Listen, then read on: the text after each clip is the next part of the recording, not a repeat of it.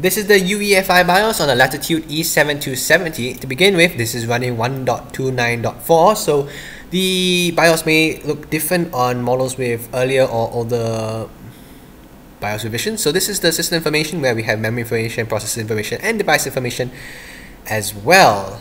We also have our battery information, boot sequence, advanced boot options, date and time.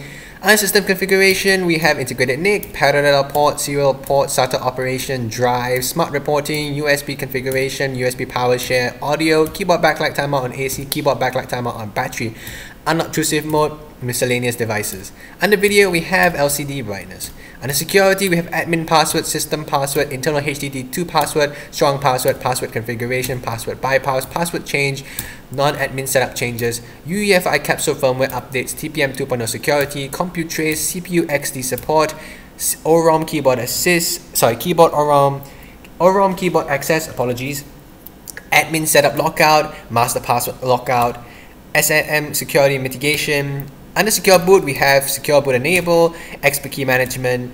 Under Intel software guard extensions, we have Intel SGX enable, enclave memory size. Under performance, we have multi-core support, Intel SpeedStep, C-States control, Intel Thunderbolt, hyper-thread control. Under power management, we have AC behavior, auto on time, USB wake support, wireless radio control, wake on LAN, WLAN, block sleep, peak shift, dock support on battery, advanced battery charge configuration, primary battery charge configuration. Under post behavior, we have adapter warnings, keypad embedded, mouse touchpad, num lock enable, FN key emulation, FN lock options, MEBX hotkey, fast boot, extended BIOS post time, MAC address pass through.